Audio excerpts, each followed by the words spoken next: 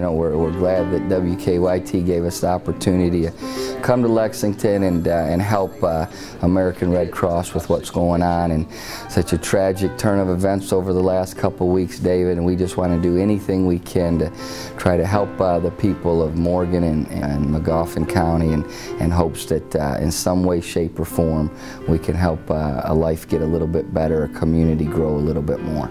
That tornado is just a sad thing. It's a place that's just like 15 miles away from here, and it didn't hit the university. It's a blessing, but our hearts go out to the families that need it the most.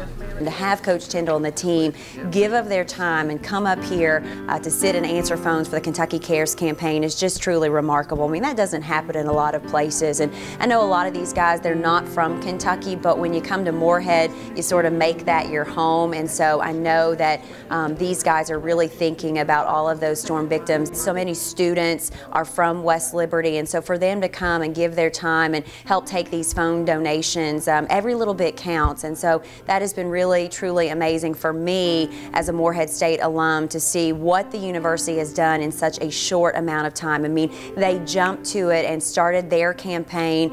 They started putting out messages on how people can help, how people can donate items and money. And it didn't just affect the people that were a part of it, it affected different people. Like, it affected us, because I know my heart went out to all the people that went through it. I mean, it could have happened to anybody. It could have hit here, and we couldn't have been there. It could have just took an effect on everybody, but it's a blessing just to be there.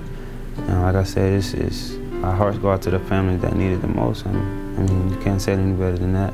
You think about it, we're talking about college kids, it's a Friday, and they're donating their time to come in and help people that they've never met before. Coach Tyndall, the basketball team, manning the phones for such a good cause, obviously a cause close to my heart.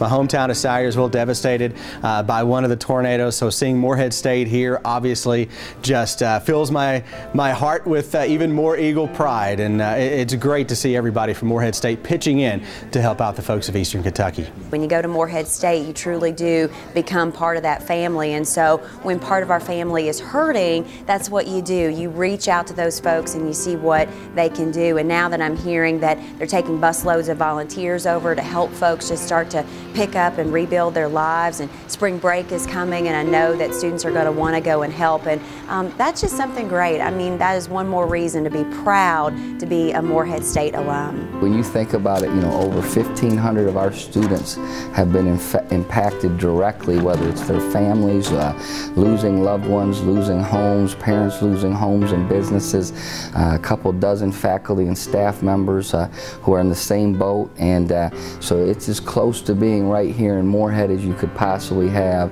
And you know, we've told everyone that if there's anything we can do as a university, as an athletic department, certainly as a men's basketball team, we want to be there to help and support and do our part to help people get back on their feet.